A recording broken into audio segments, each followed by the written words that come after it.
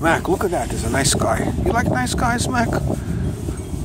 What do you think makes the sunset so nice and so? Oh, you're busy, Mac. I'm sorry. Oh, you think...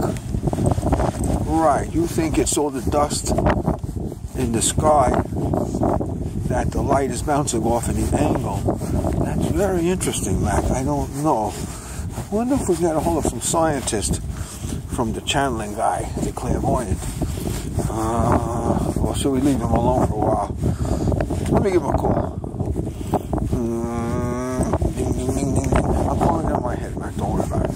Ding, ding, ding, ding, ding. Ding, ding, ding, ding. He's busy. No, he told me he took a plane ride someplace and he can't use his phone, his telepathic phone on the plane. Then they get mad at him, so I'm going to let it go. What do you think? You know,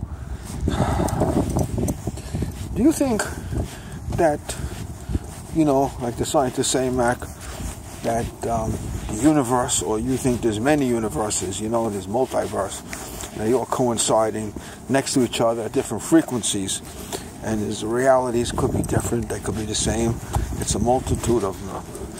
Do you think people can travel to other planets, Mac, within, you know, in an instantaneous, faster than the speed of light? What do you come on, Mac? You know these. You're a very smart doggy. Let me ask you a question, Mac.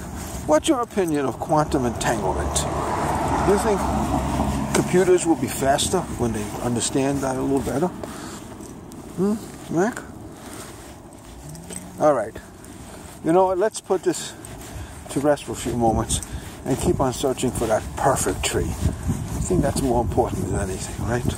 Bye.